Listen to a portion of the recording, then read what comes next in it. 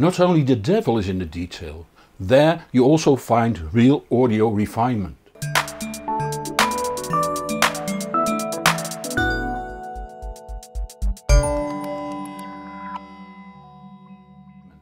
Low-level information holds details that provide clues to the character of the instruments, the dimensions of the concert location, the place of the instruments within that location, and so on.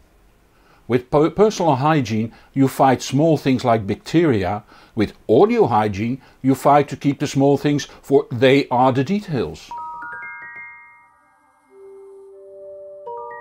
There are many ways to destroy detailed information, and only when you maintain good hygiene throughout your system you will get all information out for as far as your equipment is capable of. I didn't pick the term hygiene for nothing, for it resembles personal hygiene to a large extent.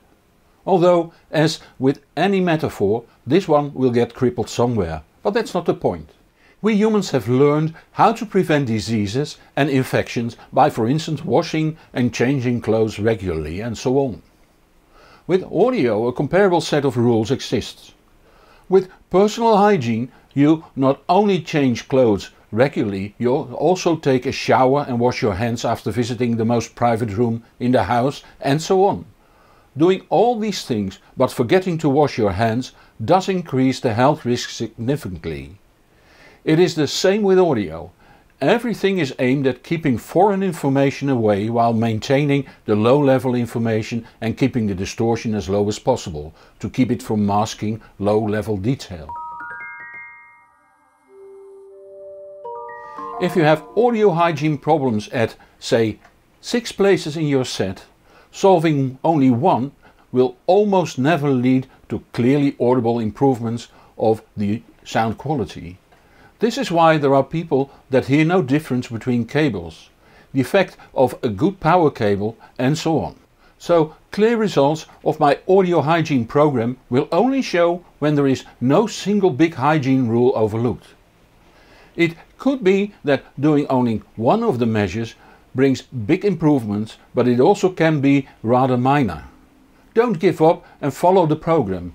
If you need to invest to do the task, you might want to wait until most videos are published so you can do it all in one and try to borrow missing equipment or cables. Another approach is to buy gear and cables under the condition you can return the goods when they don't do what you expected. This series is built on 40 years of experience by me and my audiophile friends and colleagues. All the proposed actions and measures might also improve your stereo. Some of those might depend on local conditions, like the differences in how the grid was set up. When I am aware of that, I will certainly mention it.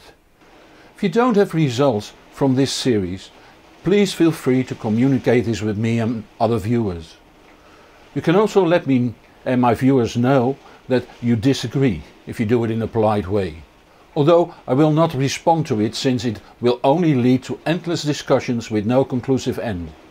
I'm sorry I have to mention this, but now that my channel is getting rather popular and I already am unable to answer all questions, I have to choose those I can contribute to positively. Again, please do disagree. I live in a free country and I hope wholeheartedly you do too. So let's be proud of our freedom of speech and cherish it. I already published part 1, power cables, but realized that it needed this prequel to introduce you to audio hygiene and the concept of doing it all right to get benefits. I know there will be subjects that seem too odd to be true.